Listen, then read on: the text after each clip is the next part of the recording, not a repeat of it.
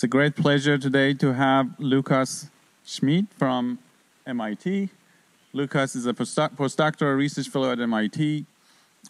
Before that, he did his PhD and also spent some time as a research fellow at ETH Zurich. And he's got a lot of awards and nominations, including his ETH Medal for Outstanding PhD Thesis, and ETH Medal for Outstanding Master's Thesis, and Willy Studer Prize for Best Master's Graduate of the Year, and the Swiss National Science Foundation postdoc. Lukas has been very active in modeling and mapping dynamic scenes for robot perception and navigation. And what's impressive about his work is that he does a lot of great modeling and software engineering to realize them, but also implement them on real hardware robots, and he's done a lot of work on drones and using drones for mapping and navigation. And today, he will talk about Khronos, which is his latest creation. And it's about temporal semantic mapping in dynamic environment. Right? Absolutely. Thank you so much for the kind introduction, Mani, and thank you so much for inviting me. I'm really excited to be here and tell you a little bit about the research that I've been doing throughout my PhD at ETH, but also at my postdoc at MIT, together with all of my fantastic students and collaborators. And today we'll be talking about some parts of that research. In particular, we'll be focusing in a bit more detail on perception and mapping in dynamic scenes. So to start this all off, I want to take a step back and take a little broader perspective with the observation that we humans can do fantastic things in the world. We're really, really adept at seeing what is around us and building a mental representation, really, that allows us to achieve complex tasks, such as navigating highly dynamic environments, manipulating very complex objects around us, and even understand the world to a degree that allows us to explain what happened in the past and predict how it's likely to evolve. So inspired by that, we would want to have similar scene understanding capabilities for our autonomous robot mobots, and having these kinds of world models really would be crucial to a lot of applications. To just list a few of them, we've been looking so far into search and rescue and disaster response scenarios. We've been thinking about industrial inspection and maintenance kind of tasks. Recently, we've been focusing much more on home, service, and consumer kinds of robots. And interestingly, a lot of the challenges that we do face in robotics are actually the same ones we also see in augmented and virtual reality. So actionable perception is crucial for a bunch of applications. But what do we really mean if we say actionable perception, right? So think of the standard robotics task of like some robot here, a drone in an environment.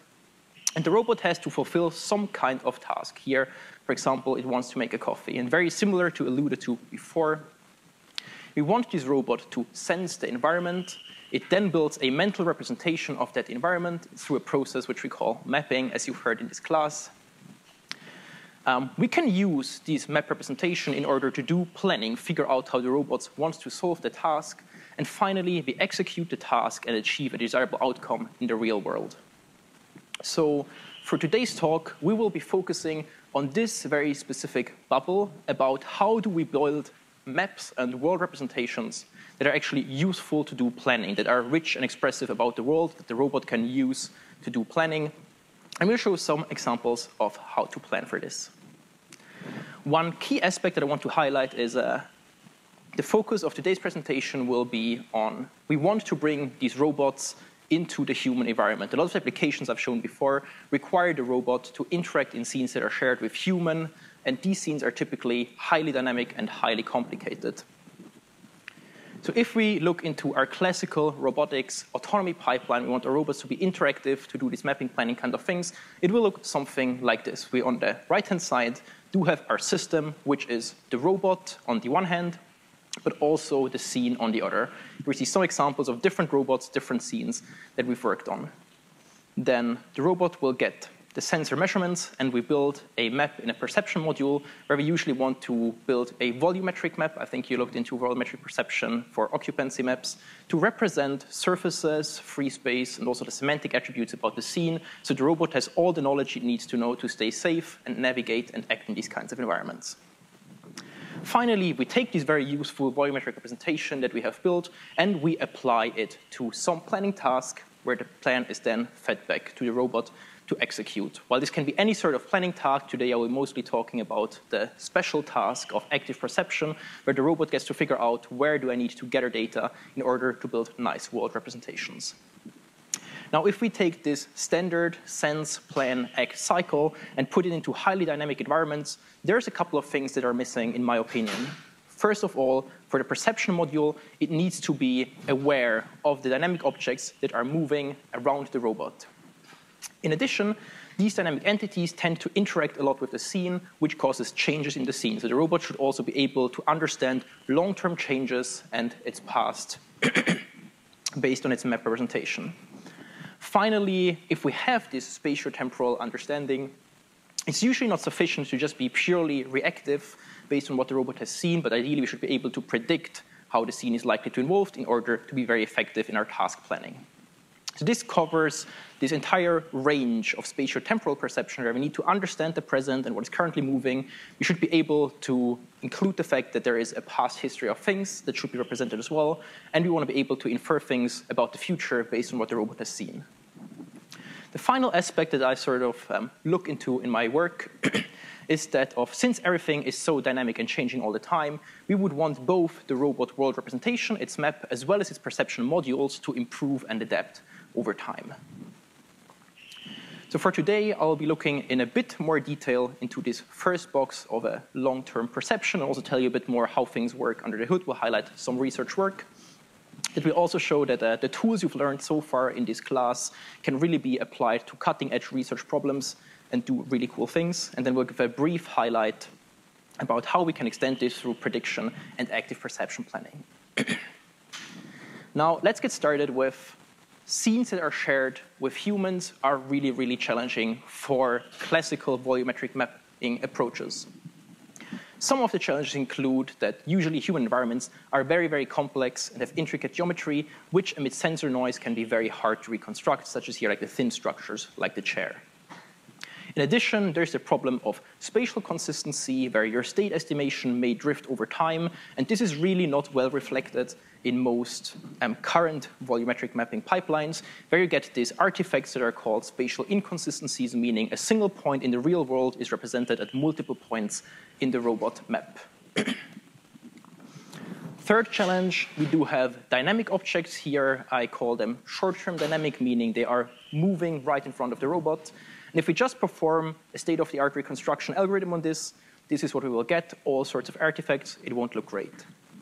Finally, as alluded to earlier, we also have these long-term scene changes, whereas if the robot's perception system are not aware of these kinds of changes, we get all sorts of artifacts from old objects not being completely removed, new objects not being accurately captured, and different objects being merged together. Now, the scene itself, it's not hard enough. We have additional challenges that we want to run this all on board of mobile robots. So in order to be interactive, we need to be able to perform these perception tasks based on the limited information that the robot has available with its onboard sensors. We need to perform all the computation based on the limited compute resources we have available on board of our systems, like in particular aerial systems. This can be very limited. We want our robots to be interactive, therefore all of these algorithms need to run incrementally, online, and in real time. And of course, making mistakes can be detrimental, so we want our robots to stay safe and their methods to stay interpretable where possible.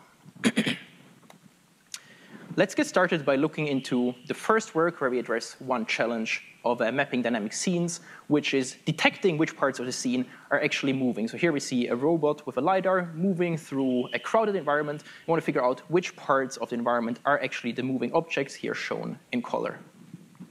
And there is a couple key challenges to this, because we currently have two main families of approaches. You can either take appearance-based methods. You train a neural network on what objects that move typically look like in your sensor data, for example, pedestrians, and you apply it to your LiDAR and hope you find the right objects. However, what happens if you get out of distribution objects such as this person carrying a surfboard? Will it still be detected? Will it still be reliable? We don't know. On the other hand, there are geometry-based approaches where, for example, you perform ground plane removal, cluster together all your objects to figure out which are the moving objects. But these approaches break down if you have complex geometric environments such as stairs or multi-level floors. So in order to address this, we thought we are already building a volumetric map. So can we actually use the map that we built online as a geometric motion cue to detect moving objects? And the key idea is really, if we observe a voxel or a piece of space to be free with very high confidence at some point, we know that space must be free, and any point that moves into the space that used to be free must have moved, because we know it wasn't there forever. However, if we just take an occupancy map and we apply this logic, it's very easy to get some of the cell classifications wrong and the results look disastrous. So what we came up with, we essentially estimate on the go the high confidence free space areas here shown in purple, which leaves us also some low confidence free space areas here shown in teal.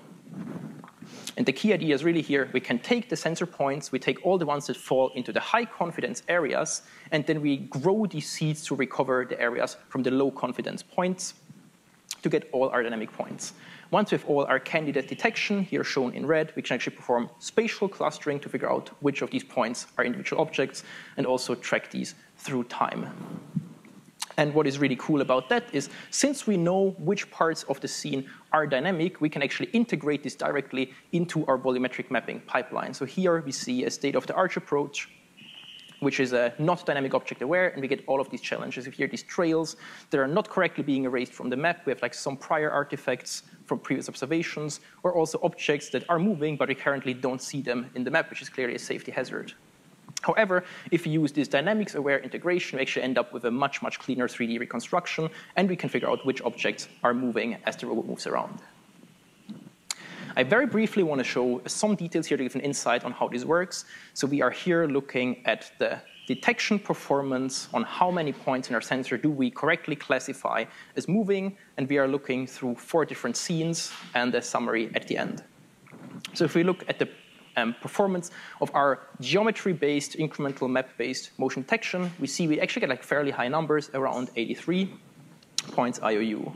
If we then compare against very recent learning-based approaches, there is one approach that essentially privileged was trained on this specific domain on the holdout sequences of the data set, so it knows what the dynamic objects in this scene look like, and it ends up getting a slightly worse performance than our appearance-agnostic version. In addition, if we look at other state-of-the-art learning-based approaches that were trained on different domains that were hard to retrain on our specific domain, even though many of them, for example, have seen autonomous driving scenes where there's also a lot of pedestrians, they really do not translate well or even fail completely when applied to a new environment. And one observation that we found particularly interesting is if we look at the final version up here, which is essentially taking all the point clouds, it takes all the time in the world and has complete information, full hindsight, to then build a map and detect the moving objects. We see actually that our incremental online version can get very close to the full hindsight of that offline reasoning method. Another thing that is really important about this here is we want to run this on mobile robots, right? So we look into computation time, where we see, again, the different data sets, and we see 2 columns each, where once we have infinite maximum range, we just integrate all the data into our dense volumetric map, which can actually be a lot of distance, up to 150 meters in some data sets, or we compare against a range where we just care about 20 meters of distance around the robot. And what's really cool is that a lot of the aspects of this pipeline, actually orange and blue, have constant time scaling, so it doesn't depend at all how large your scene is. The only thing that scales cubically, as you've seen in the lecture, is that of building the volumetric map, here shown in gray and in green. However, if we truncate our distance to a maximum of 20 meters, we know there is a hard upper boundary of how long this method can take to run. And we can actually run this at up to 17 frames per second on a CPU only. And what is really cool, since we already spent all of the great time to build our volumetric representation, we only need to spend an extra 40% of CPU to get the dynamics in there. And this is what the approach looks like in practice. Here we have a sensor moving around, and we see this agnosticness to object shape, where we really see a ball being kicked around, people carrying various objects that are correctly being detected as moving objects in all sorts of challenging environments. We have here a staircase kind of scene, where we still get very few false positives. Or people carrying various objects, such as a surfboard or a cardboard box that might be hard to detect otherwise. Even like on multi-level floors environments, this approach can still perform reasonably well. And this is pure geometry. Right now, no learning. We can go really far by leveraging what we know about geometry. Now let's address the second problem about longer-term operation, where we want to build long-term volumetric maps that are consistent with respect to these changes that have evolved in the scene. So we here have an environment at two different time steps. I just call it day 1 and day 2 in this example. And here's a bit of an extreme case, but naturally some things will change. Maybe the furniture gets rearranged, maybe some objects get moved around. And again, if we apply state-of-the-art volumetric dense reconstruction approaches, this is what we get. We see like the new objects are not well captured, artifacts of old objects remain around, different objects get merged together, it's a mess. So what do we do about this? The key idea here is the observation that the world usually does not change at random, right? It's not individual voxels flipping from being occupied to not being occupied, but there's some sort of semantic consistency to this, right? It's either an entire chair that is being moved around or an entire table that is being moved around. So we thought, can we actually leverage this to do online volumetric mapping? And we came up with a map representation that is essentially a compositional representation. We built a lot of individual submaps that capture semantic entities, and all of them together form the whole map. So here I briefly want to introduce some key ideas where each submap here shown in color represents a specific object. We build a spatial index to be able to very quickly figure out which objects are relevant. The submaps themselves have a bounding volume, so it's very easily to globally figure out which part of representation is relevant to a specific point in space. Then we further divide the hierarchy into allocating blocks where they surface, and the surface or the blocks themselves contain the TSDF voxels, which is the actual information about where there is surface and where there is free space.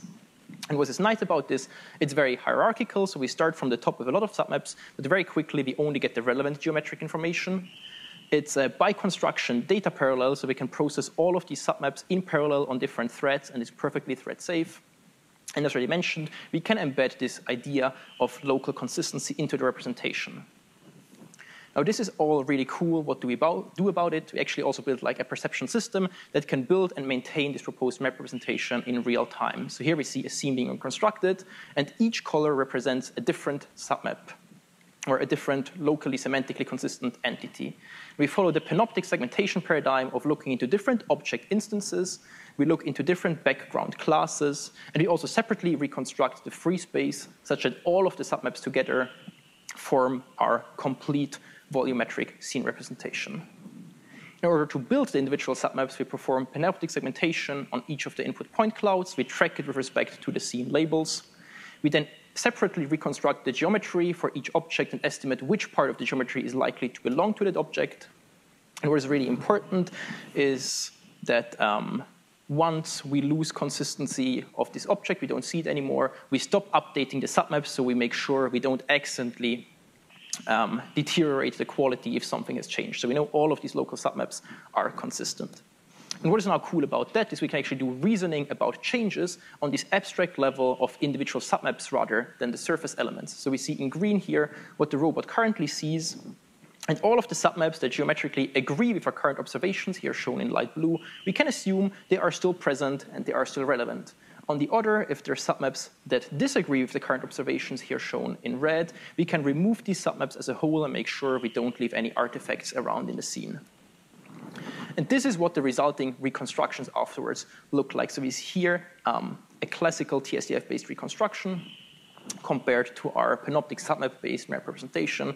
We are actually able to show that new objects are captured very accurately, old objects are removed as a whole, and also like different small objects are reconstructed individually, and we can perform change detection, not just merge things together. I'll also do a very brief excursion about how does this really look in terms of reconstruction performance. So what we see on this graph is essentially the robot going back to the scene on day 2, and it has a prior map from day 1.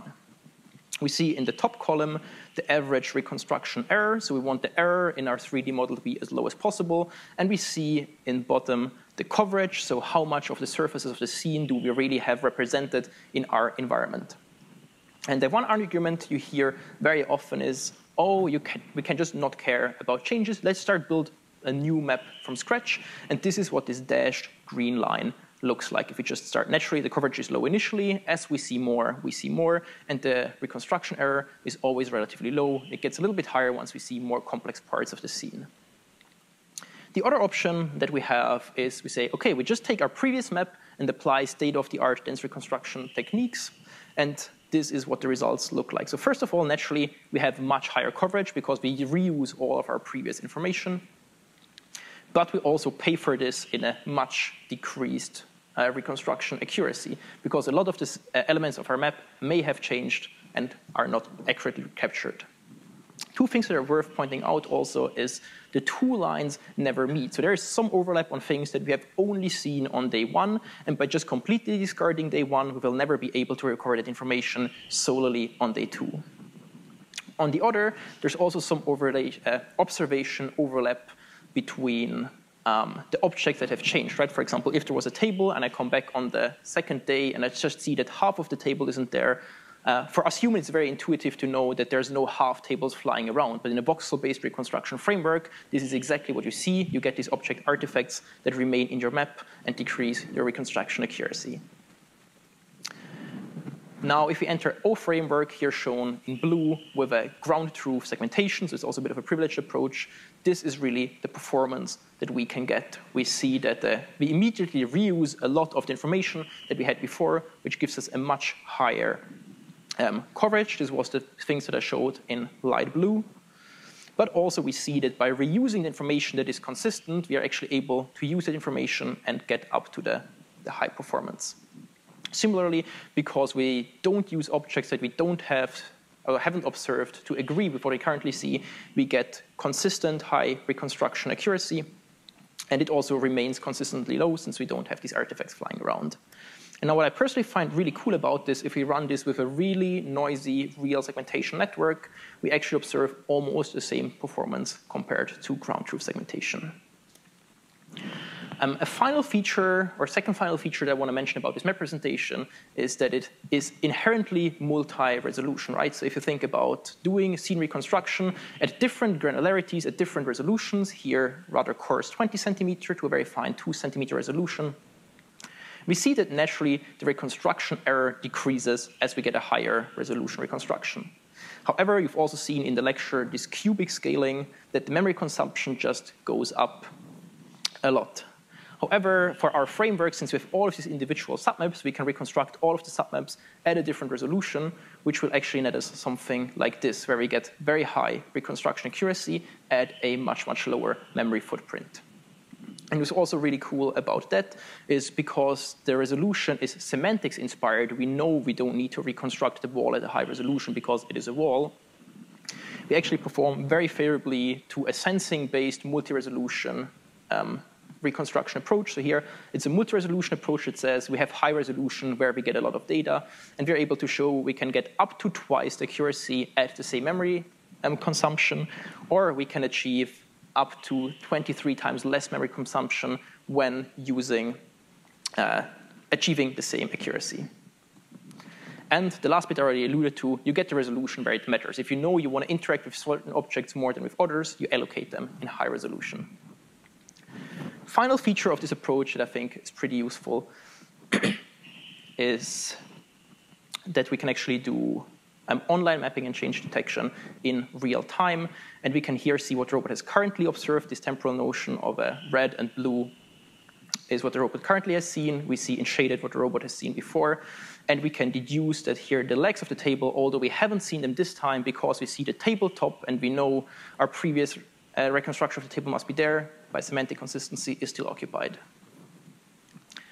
Now, how do we put all of this together into a single framework where we have robots moving around humans with these short-term dynamics? And we also have humans interacting with the scene here in these long-term dynamics and changing the scene.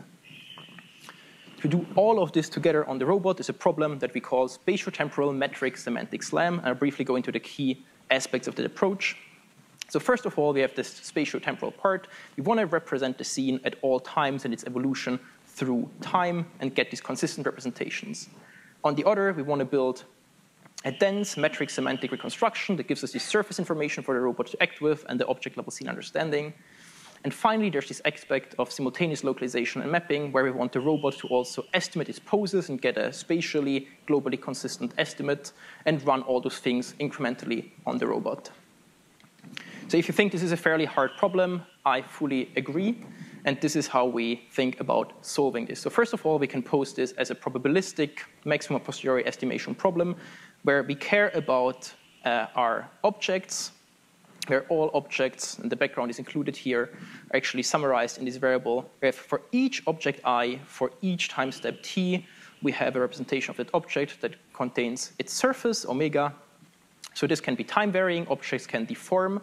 We have a pose, this can be time varying, objects can move. And we have the semantic label, which for now we consider to be constant. Furthermore, we want to estimate the robot poses x, and we want to do all of this given a set of scene measurements c, which are similar to the object structure that we try to estimate, plus some noise, where in this noise variable, we summarize everything from inaccurate depth perception to missing and hallucinated detections. And we are given some set of odometry measurements, which are similar to incremental robot motion, plus some noise. Now they formalized it, it's still a very challenging problem, in particular because we have a lot of variables that can change through time. They grow extremely fast as we see more objects, more space, more time, more measurements. And we have a very strong coupling between all of these variables. So in principle, this can also be thought of as an attribution of error problem, right?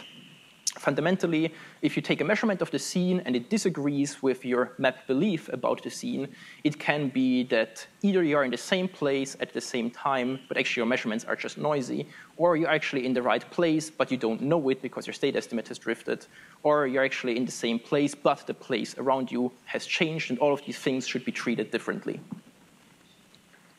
How do we solve the problem? The key idea here is, again, we introduce some assumptions to try and decompose the problem. Where, very similar to before, with this assumption of local consistency that in math looks like that, very simply said is the drift in our state estimation is small for short timestamps delta. So we know the state estimation error can grow arbitrarily large over time, but over short amounts of time, we assume this to be good. Second, we assume that the actual changes in the scene are small for short timestamps delta as well, which also I think is well motivated, since usually people are in a continuous motion rather than just teleporting around. Now this allows us to introduce some tricks here and illustrate in a very simple example where assume we have this square object O that we care about. We have the robot moving around with the robot poses X, and we have the odometry measurements between the poses, and we take these depth measurements of the scene CJ.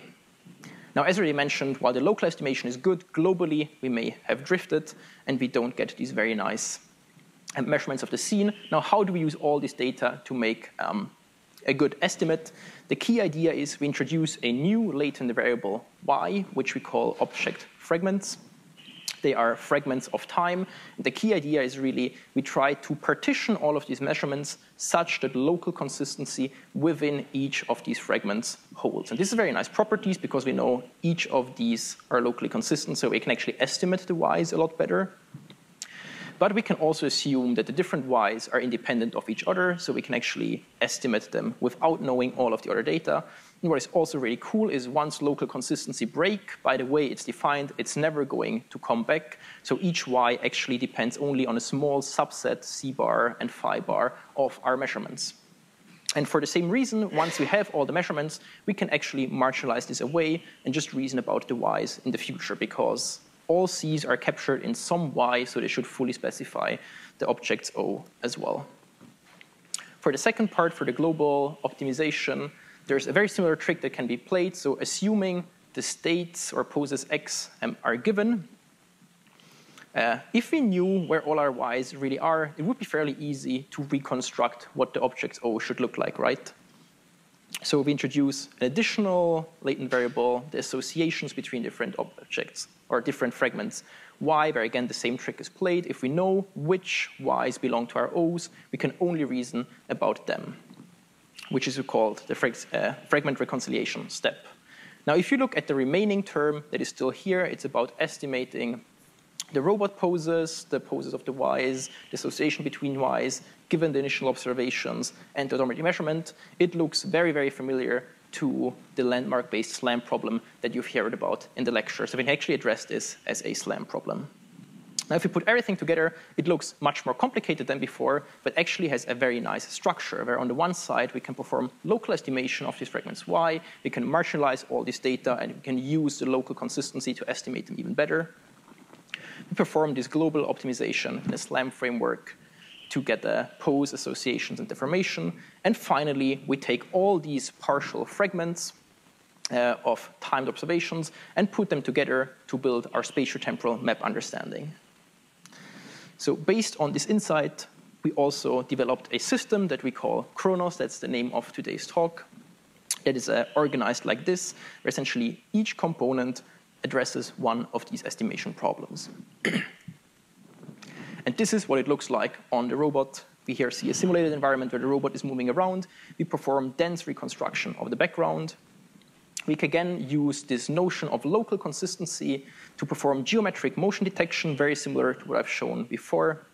So you have the local consistency of the geometry that tells us which parts are moving.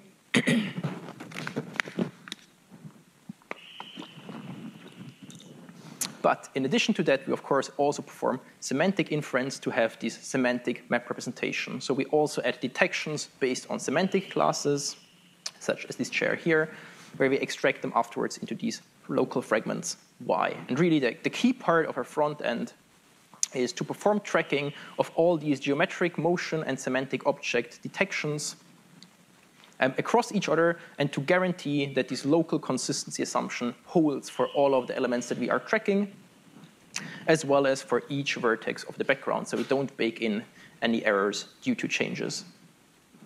And what is really cool is, in comparison to the previous work where we constructed everything immediately, now we just keep track of these associations, and once local consistency breaks, we can actually decide, are these detections that are highly likely from an object that is actually existing, and what would be a good representation to capture it? So we can, again, perform multi-resolution reconstruction, but for some applications, it might be fine.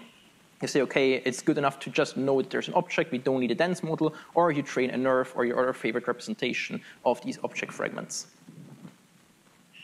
So once we have collected all of these, how do we perform global optimization? And there is one way to do this that you've also seen in this class, and it's via vector graph and pose graph optimization. So I'm going back to the sketch that I had before. We have the robot trajectory with all of its nodes. We connect these with pose edges based on odometry, the XX edges. But now we also have this background reconstructed as a mesh. We can also represent this with sparse anchor points because the mesh itself has too many points. And we also add edges between all of these anchor points, which essentially encode in the optimization that the background should be deformed and moved as little as possible. We further add edges from the robot poses to the background, which essentially encode that the background should have the same distance to where the robot was when it observed them. And finally, going for the Ys, they're also represented as a single pose. We attach them to the robot pose graph when they were first and last seen. So when the robot pose moves around, we get the same constraint that the object should be where it was relative to the robot. But now what is really cool, we can take all fragments that are spatially close and have similar semantic attributes and add candidate fragment associations. And similarly, we can also use inputs from visual loop closures to create additional constraints on our pose graph. And now that we have this, we can formulate this as a nonlinear least squares optimization problem.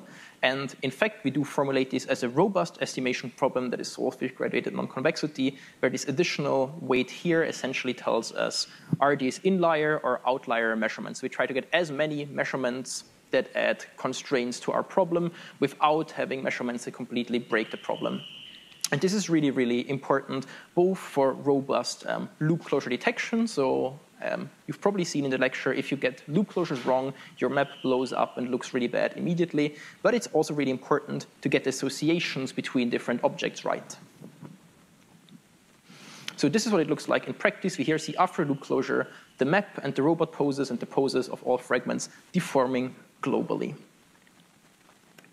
Now, the final piece that is missing is that of reconciliation. How do we figure out what the world looked like at all different times? And one fact that we silently dropped when optimizing the background is we don't have a volumetric representation anymore. We just kept the mesh around, and we're deforming this. So in order to recover this, we actually propose an approximation of the free space based on a library of rays, where we just take points of the background, the corresponding point where the robot saw it at the same time. We can store this in a hash grid, so it's very quick to look up. And, and then for each query point, for example, this query point here, we get the corresponding ray from the background surface to the robot pose, and we see if this distance of the length of the ray is much shorter than to our query point, it must have been occluded. By similar reasoning, if they have very similar range, we know the surface is still roughly where we expected it to. And on the other, if our distance is much, much larger, it means we would be looking straight through that surface. Therefore, it can no longer be there, and it's evidence of absence. Using this geometric verification or change detection step, which is really just a set of points, it's very quick to compute, and all of it can deform the robot poses and the background. We finally estimate when were robots present. So we here see a first fragment observed for the first time, and we know the object was present because we literally saw it. If we come back, it will get a different segment because, again, we have this local consistency constraint, so we also know that fragment was present at that time. Then if our association and global optimization works correctly, it will tell us these are actually the same objects, so we know it hasn't moved in between. What is really cool, even if we don't get semantic detections, we can still have this geometric verification step, which tells us the surface of that object was unchanged at the time, so it must still be present. Finally, when we come back and see that the object is no longer there, we get this evidence of absence, so we know the object must have disappeared somewhere in the middle, and if we don't see anything, we're just optimistic and say it probably stayed where it is. So this is what a framework looks like if we run it on a robot. Here we have an actual Jackal robot equipped with an RGBD camera mapping this indoor environment with moving people that are interfering with the scene. And I really want to emphasize that we build this spatio-temporal understanding of the scene, which is not only our current best belief, but essentially this 4D model of the scene at all times. So here we see on the z-axis the number of objects that the robot thinks is present. We see on this axis the elapsed wall time, so how much has the robot moved around. But we have this additional novel axis about the robot's belief about the scene at different query times, t. And on the diagonal of this is essentially the real-time mode of the robot, right, where it's its current data and its current belief. And you can see as the robot moves around, you detect more objects, and the number of objects in the scene increases.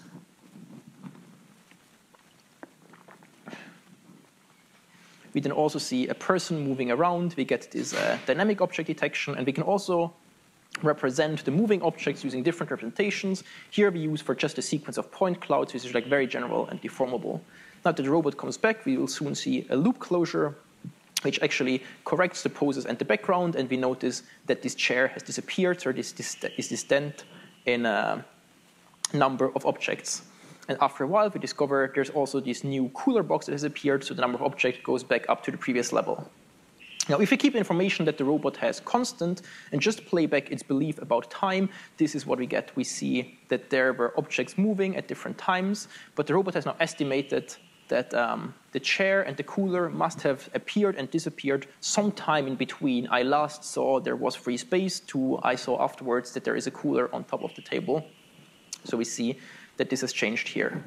Simultaneously, if we now keep the belief time fixed and just let the robot gather more data, we can actually see how this data flows back in time. We can still optimize our reconstruction of all objects in the background. We get more information, more objects, which improves our belief about the past as well. So with this, we essentially always keep this 4D spatiotemporal map understanding that the robot incrementally builds. Looking into quantitative results, just very, very briefly, I'm not going to talk in this through detail. We compared against a bunch of existing methods, where we essentially evaluated all the things I've been mentioning. It's like the capability to accurately reconstruct the background surface, the static objects, the short-term dynamic objects which are currently moving around, as well as detecting all of the long-term changes in the scene. And while we are doing good on all of the metrics, this is not what I want to show. but up to date, there hasn't been a framework that can even consider for all of these things. So for the first time, we built a framework that reasons about all of this in a dense representation jointly. Another thing that I think is quite interesting and important is if we compare against the previous approach, we'd assumed that poses were given. If we actually have ground truth poses as shown here, we see that the change detection works really well in both cases. However, if we then use real visual inertial odometry as our pose estimates, we see that through our deformable change detection method, we only drop a little in performance, whereas the other method really takes a larger hit. Another thing that we found really, really interesting is that the formulation is agnostic to what kind of semantic input you are using. So we can here use semantic segmentation, which gives us some performance, or we can also go more towards language-based open set scene understanding, which gives us a very, very different set of what the network believes to be objects. But Khronos will still take care of all of the geometric consistency and detect changes very well, even for these different kinds of objects.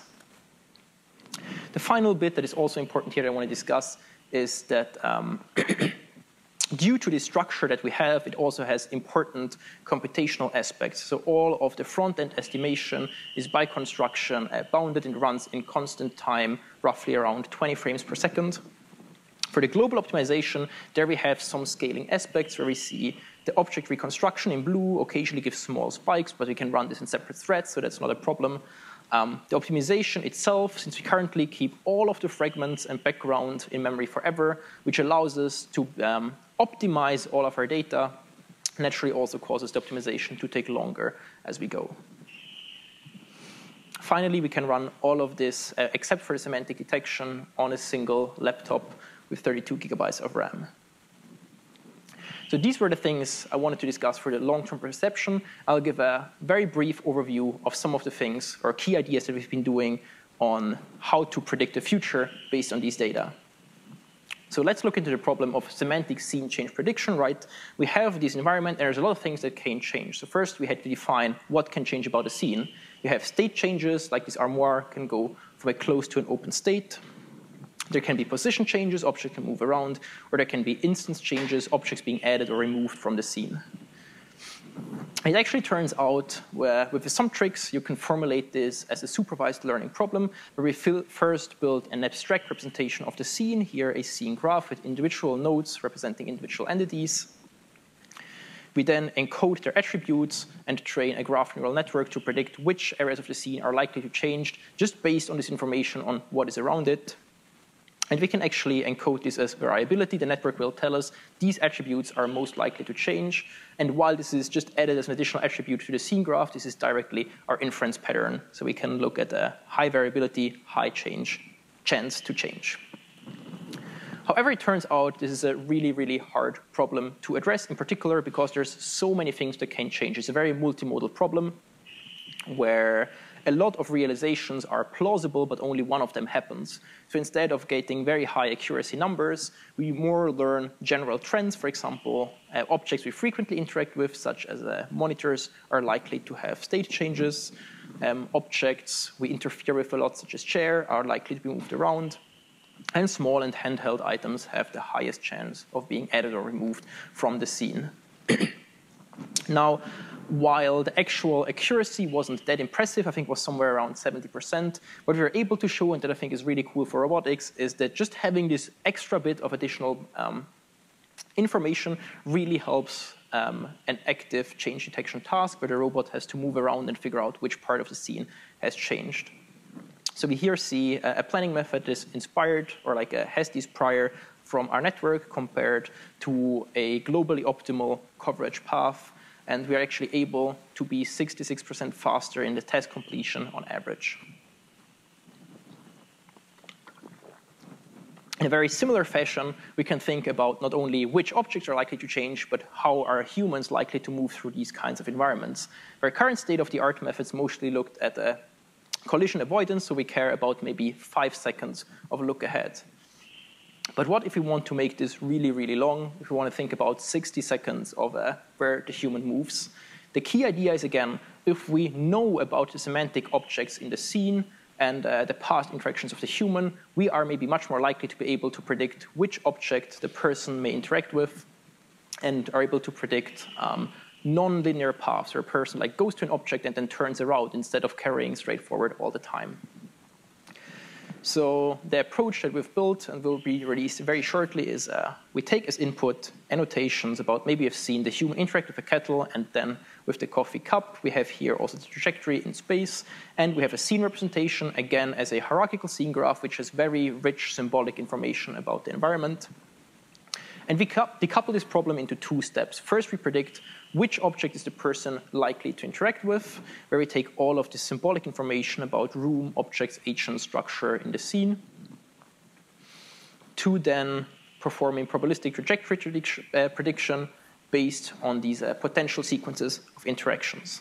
And this is what it looks like. We get really this probability distribution, highly multimodal on where the person is likely to be at t seconds into the future. And we can also sample from this to get some actual trajectories. How do we perform interaction prediction? There has been a lot of advances in foundation models, and we can actually just take some of these large language models. We say, these are the elements in the scene. This is what the person has done before. What are they likely to do now? And we get a bunch of candidates. Maybe it goes to a coffee machine or a different coffee machine or a code rec. They can actually apply this autoregressively and build an ever larger tree of likely interactions, where again, all different instances of different classes interfere, like mix up a lot. Now, we can put all of these abstract interactions into a spatial graph as well, where again here have these nodes about these were the past interactions. We currently have the state of the human as is now. We have the blue modes as seen before, which are the predicted positions of the objects to interact with. And now we also add the spatial information from the scene graph, which encodes traversability in places to say these are likely places to traverse from object A to object B.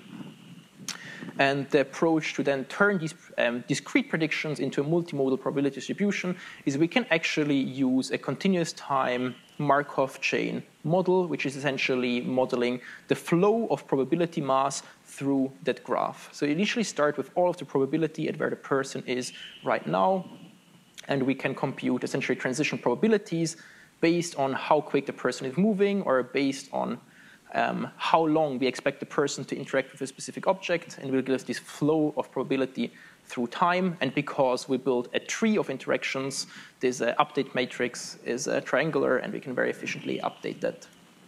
So this is what it looks like. We see this probability mass spreading throughout the environment where we think the person is likely to go. It tends to concentrate around some objects where we think the person is likely to interact with for a long time. And what we're able to show is actually we can predict much longer horizon tasks with a much higher probability than existing methods. So here we see the negative log likelihood, meaning the lower the number, the higher the probability of the ground truth trajectory under our predicted distribution. So we see we're actually better able to capture this probability of where people are going. For the final bit, I think I still have a bit of time. I want to tell you about using these things for planning, and in particular the problem of active perception, which I think is a really cool problem. So one thing that I really love about robots that sets us apart from most computer vision applications is that robots are embodied agents. So we don't just get a sensor stream and build the best world model that we can based on that sensor data, but the robot can actually decide where to go, where to look, where to touch in order to get that sensor information that allows it to build the best possible world representation. So for this, there's a bunch of things you can do. You can, for example, take a sampling-based approach that we'll just very briefly highlight, where you incrementally build this tree of these are viewpoints. What does the robot expect to see? Where should it go to? And what we proposed in this work is actually we can incrementally build this tree, and we found essentially an algorithmic structure to define essentially the utility, which is a trade-off between gain and cost globally. So we can incrementally maintain this and get this global utility of how much gain will I accumulate compared to how much cost will I accumulate when going from my current location to anywhere in the tree. What is really cool about that is you can give it any objective function, for example, see as much as you can in a given time limit. And compared to existing methods at the time, you're actually able to see much more of the environment while spending the same amount of time and also the same distance traveled. So we're just being smarter about our longer horizon planning tasks. Other thing that's really fascinating about this, we can also have an objective function that tells us try to get measurements that increase the accuracy of 3D reconstruction as much as possible. And while we observe that the other methods tend to leave holes in the reconstructions, we get a very clear model of this outside building. But also, we get very, very high reconstruction accuracy compared to other systems. And as already mentioned, it's an incremental approach that we can run on board of a fully autonomous robot that is here able to explore an indoor space.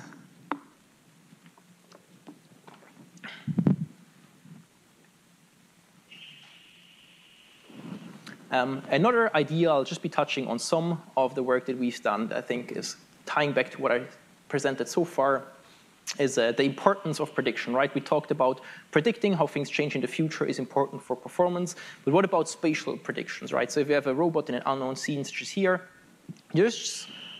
one of the challenges of exploring unknown environment is the obvious, that a lot of things are unknown. So there are areas that are just occluded by the sensor, they are out of reach for other things, which leads to these holes in our reconstructions. And while for us humans it's very intuitive that the floor below where the robot took off is probably not a hole into the abyss, the robot doesn't know that and has to cumbersomely explore all of these things. So what we propose to do here is we actually use 3D scene completion to fill in the unknown parts of the scene and use this to guide the robot to be more efficient in its exploration. We again have components relating to both mapping and planning, and this is roughly how the key ideas do look like. We first start by modifying an off-the-shelf 3D scene completion network to run a little bit faster, so we can actually run this on the robot. And it gives us some completion around what the robot has currently seen. We then use probabilistic fusion to fuse all of these predictions together to get an incrementally growing scene completion. However, another thing that's really important is we don't only have these predictions, we also need to combine it with what the robot has observed, here shown in color. So we have this difference between areas the robot is very certain about and areas the robot is more uncertain about. And then we can also use the scene completion of like essentially a scene completion aware information gain that tells the robot where to move and where to look. And we see we only get like these very local completions, but they're good enough to guide the robot. And what's really, really fascinating about this is if we evaluate this in a home environment with maybe around 10 rooms, I think, this is what the exploration performance looks like if we take a traditional dense reconstruction and the Next+U planner I showed you before. This is what the exploration curves look like. So now if we had perfect information at an oracle that tells us this is the structure of the scene, and we take this globally, or this global planner that tries to find a globally optimal path, this is what the result looks like. So we could do much better if we knew more about the scene.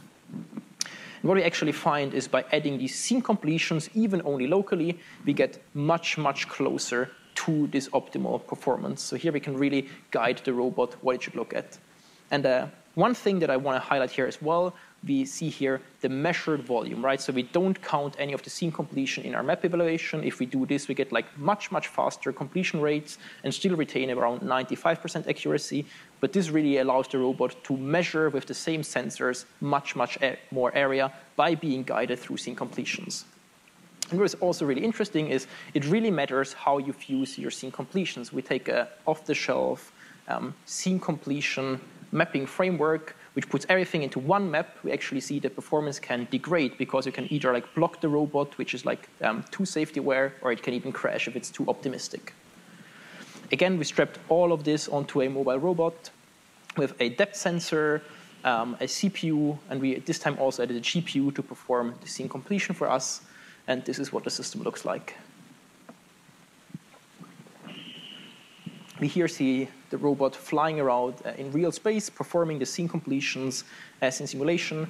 Initially, it looks like it's not doing many smart things, but it's just like exploring the scene at different heights around its starting position, and then at some point decides it can actually observe more of the scene when moving around, and it finds a fairly efficient exploration path.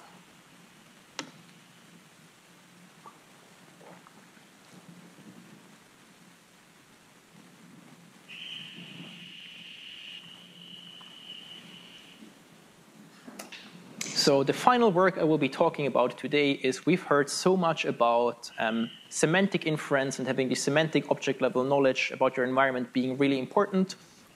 But can we actually get our robots to be smarter about the semantics in their scenes? So a very classical problem here is that of domain adaptation, where you usually have some source domain with annotated data. You train your network on the data, and it does really well. It's really awesome. But then you take your robot with the network into an application domain, which usually has some domain shift. It's slightly different to your domain, and all of a sudden the network doesn't all that great anymore, right? So what is the standard approach in domain adaptation? Usually you collect some data samples, you annotate this, and use it to fine-tune your network. However, we thought, wouldn't it be really cool if we get a robot to do this fully autonomously on its own? And this is essentially the pipeline that we came up with. So if the sensor poses as before, we get an RGBD input. We then use an additional external epistemic uncertainty estimator to tell us which areas the semantic segmentation network is very uncertain about. And here it's really quantifying this epistemic uncertainty was a key component to this working. And we can actually integrate all of this into an uncertainty-aware semantic map. And we can then use this uncertainty as an exploration objective and build an active perception next plus U planning pipeline where the robot goes around and looks at areas that it is, the network is very uncertain about. The robot then executes this task, sees more data, and what is really, really cool is that previous work that my colleagues showed, we can actually use these semantic map estimates, which in principle are a maximum a posteriori estimate over all of the different views that we've seen, meaning they encode some sort of multi-view consistency in the semantic label. And we can actually use this as a pseudo-label to fine-tune our network based on these labels. And what we found is really, really interesting. We see the performance of the segmentation network on the target domain. So there's a holdout test set on the target domain. And we see the robot moving around and training 1, 2, 3 times. And what's really interesting, it really, really depends what kind of data you gather. If you move around randomly, you actually decrease the performance of your network because it starts to forget about certain classes that maybe you don't see. You have this catastrophic forgetting problem.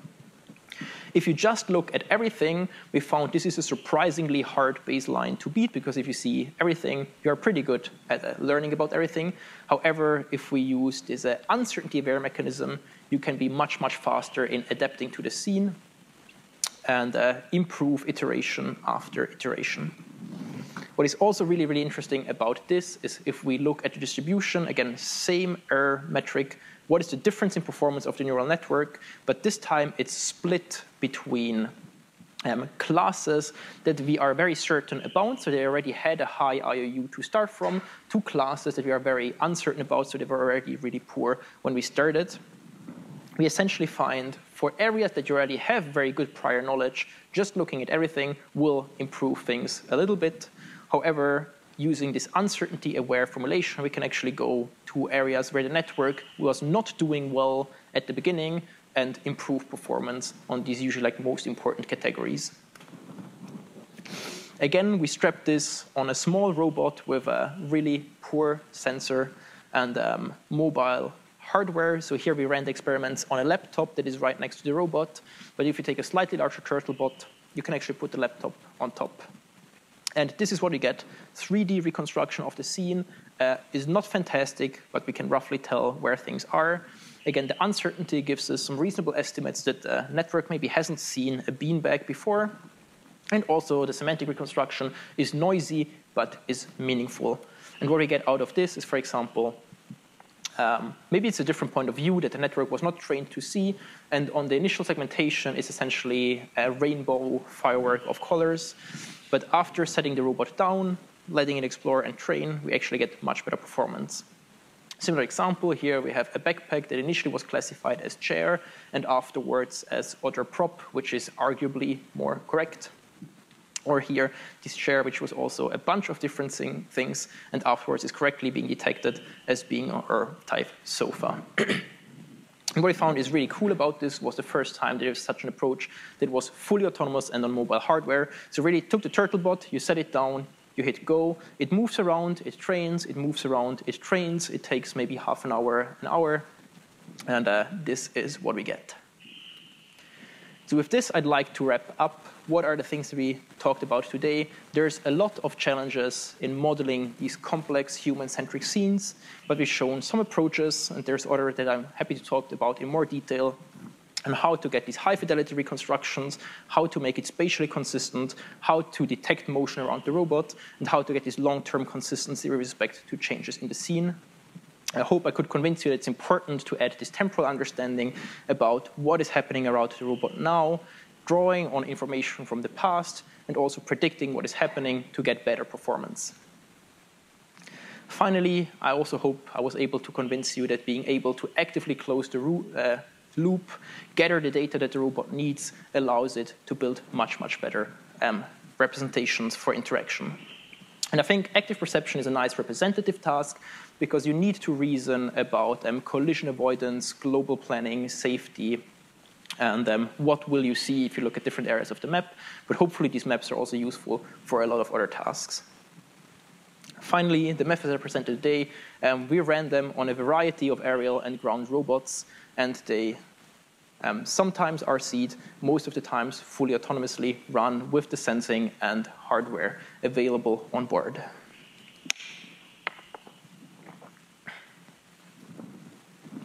Since this is a lecture, I thought I will close with essentially what are 3 key principles that I would suggest you can take away from some of the works that I showed today to make your next work on a robot really work.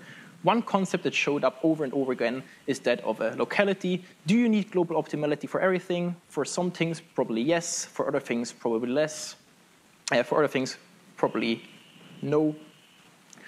You can reason about some things, for example, like navigation or using this concept of local consistency very, very locally, which also makes your global optimization problem easier. The other aspect that I hope you take away is that of hierarchical structures, and here I'm thinking about all kinds of different structures. It can be hierarchy in data structures and representations, but it can also be like hierarchy in algorithms when you have a hierarchical planner or a hierarchical map representation, because this is really what made most of the things fast and run on a CPU online on a robot. There you can also do a bunch of use tools like data parallelism to make this really fast. And the final bit is, I think, as roboticists, it's important to understand the interplay between all the different modules that your robot has. I'm not saying you should address all of them, but you should know, does your state estimation change how your map representation looks? Or what is the interaction between your prediction modules and your planning modules? Or how does your planning data feed back to your map representation? So I think only working with both of these things, I learned that excuse me, since the map is all that the robot has, what are the features these map representations should have to plan for, and also the other way around, how do we plan for them? Speaking of tools, all of the code that I showed today is or will shortly be available as open source. If you want to give this a try, please feel free. It's all on GitHub. If you have any questions, I'm more than delighted to take them now, or feel free to reach out after the lecture. And thank you so much for your attention.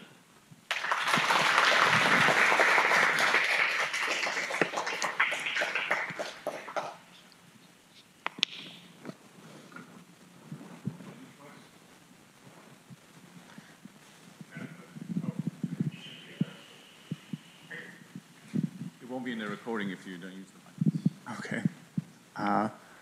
Hi, I was really interested in your first work where you were talking about detecting dynamic objects. You guys were using a LiDAR, and I wonder how you thought it would work with, maybe just cameras, which is what's present on a lot of our headsets today. Excellent question. So the answer is a little bit nuanced, because essentially all of the works that I showed today, we're working on geometric data. So either have a LiDAR, which has depth information, or we have an RGBD camera with depth information. And then we can do a lot of this geometric reasoning.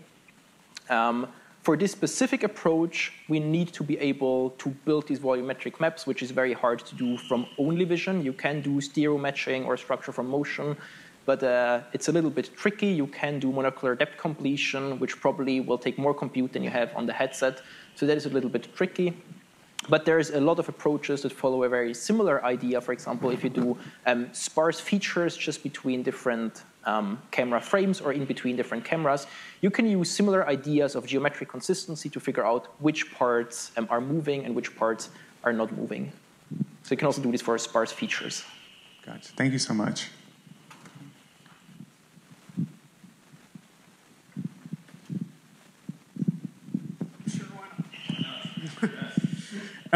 Yeah, so I feel like I typically tend towards projects that require a lot of engineering, because I enjoy that. You know, like software engineering is just something that I enjoy a lot, and I think you can answer really interesting questions while you consider, you know, okay, yes, this is great, but it's not very practical, versus not so great, but it runs at 100 FPS or something. So I'm just curious, what's your approach to developing on projects that have to strike that balance, and when do you make the decision to refactor, abstract, you know, all the good stuff? Excellent question. I really love it. The key part you already mentioned, right, is striking the balance. I think a lot of us like coding, but you cannot spend 4 years of your PhD just doing coding. You're meant to output research, right? So usually the way I go about this is I essentially have a toolbox. I work a lot with object-oriented programming for essentially modular code. And there's also a toolbox, it's called config utilities, which is available open source if you're curious about that. Which essentially gives you all of these OOP patterns that I use all the time. Essentially, you implement different modules. You essentially specify a pipeline of these are the different steps that my data takes. But then you just implement all of these modules separately, and you can, via config, like a YAML file, specify, oh, I want to just change out that module or the other module. It's like very easy to run ablations and figure out how things work. The other piece of advice, or two pieces of advice that I can give, is that usually you want to get the first running prototype as fast as possible and figure out what is actually the problem. Because 90% of the time, it was not what we set out to solve. We thought, oh, this is a really cool research problem, let's do this. And turns out it was actually easy. You do the simple most things, and that worked. But turns out a lot of other things don't work and had interesting avenues to be explored further. Great, thanks.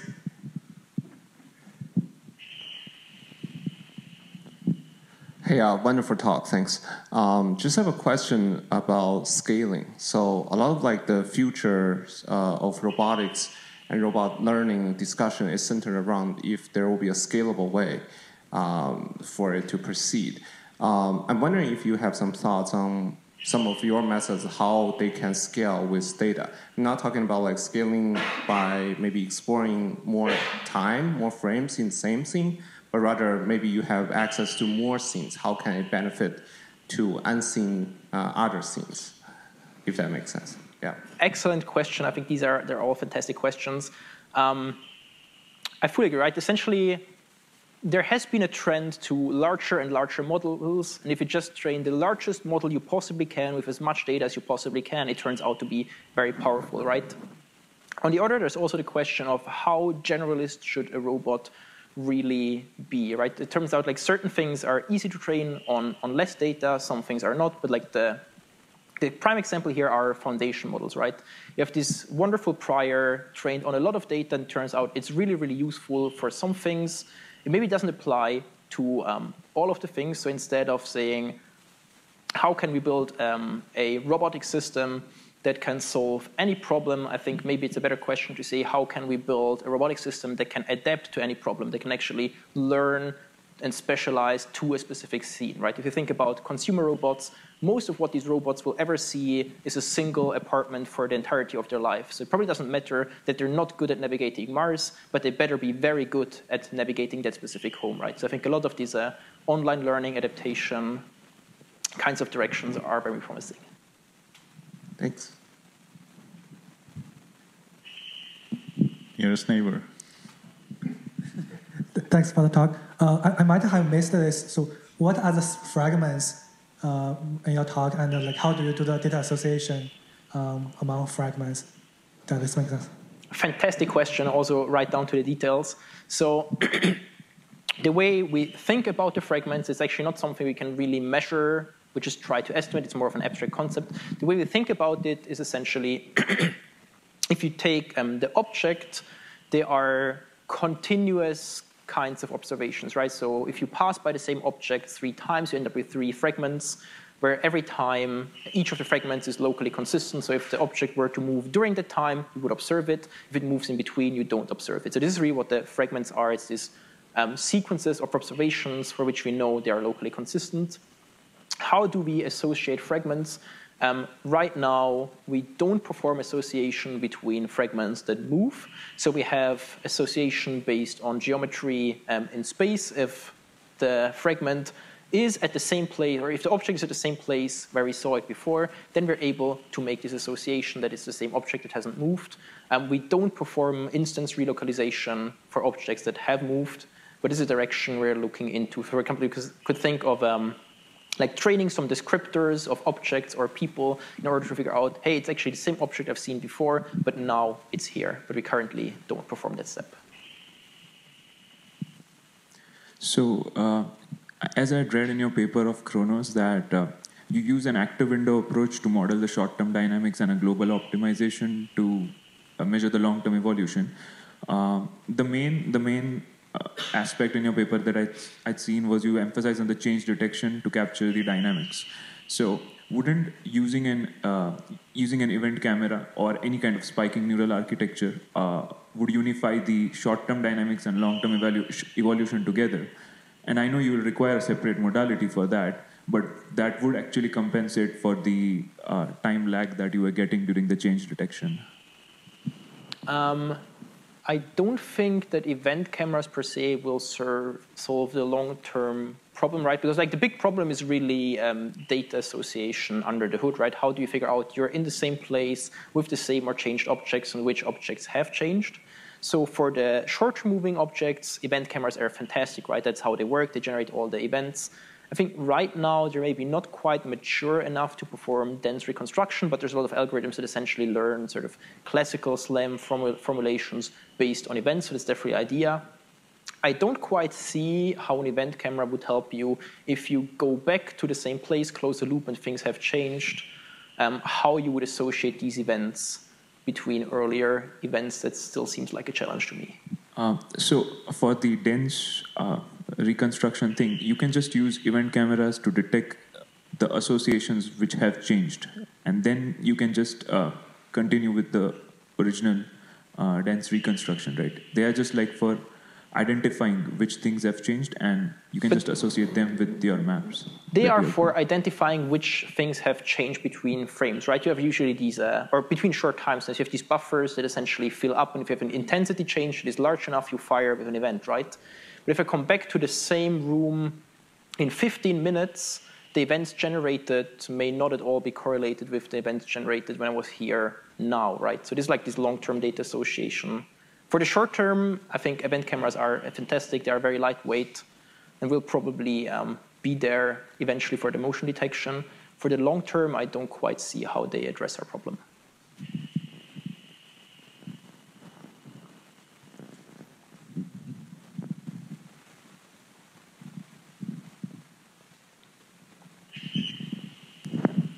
Hey, really great talk. I saw in your talk abstraction, you mentioned that your actionable scene representation can be used to gather data, which I think not mentioned a lot in the talk, but I just curious that, do you think which one is the future, that robot collect data for robot learning or learning from human collected video?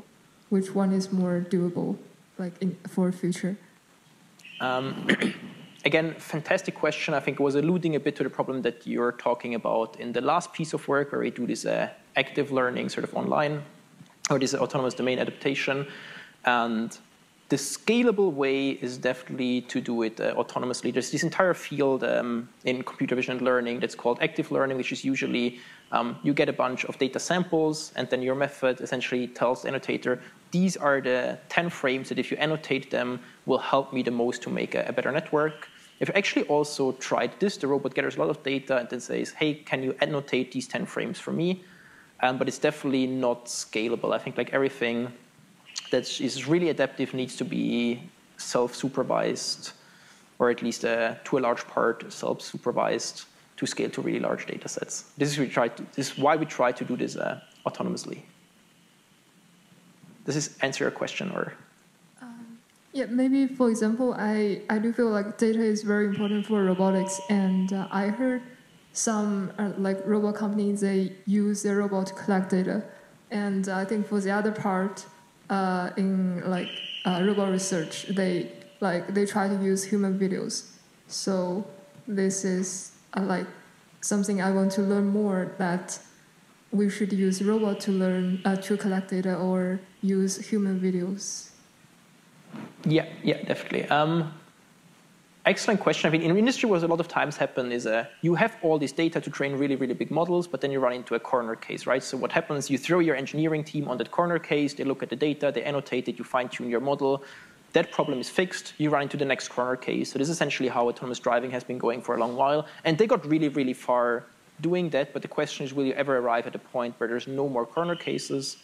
And in particular, this is usually also specific to some sort of sensor setup or robot, right? So if we come up with a learning framework that works on any robot, right? We've seen quite a bunch of different robots today.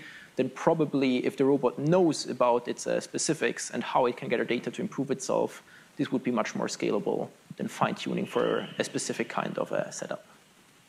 Thank you.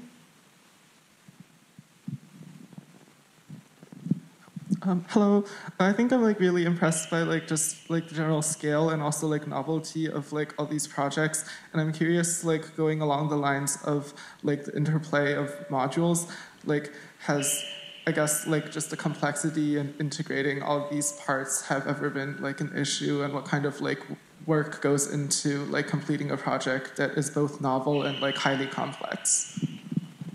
Again, excellent question. The honest answer is yes, it is a limitation, and I was really only able to do all of this cool work on these different robots because I was working in a large team with many people who specialized on control and low-level attitude control and building these drones and all these kinds of things, and it would have never been possible to do it on my own. The other thing is also, for many, many robotics parts, there are some solutions out there that work reasonably well that you can try off the shelf. So I definitely suggest you focus in on one key aspect. Maybe you want to make the planning better, and you take an off-the-shelf solution for state estimation, mapping, and these kinds of things to be able to focus a bit more. As you work on more projects, you might be able to integrate them well together. So with most of the things that I showed today, I actually paid quite a bit of attention to make the software nice, maintainable, extendable, and this did pay off in the long run with many follow-up projects where I could use these sort of off-the-shelf starting point. But integration is a problem, and I would recommend you don't try to build a robot bottom-up and try to solve all of robotics, but like draw boundaries on this is what I want to do research on, and as you do more research, maybe you touch more modules. Thanks.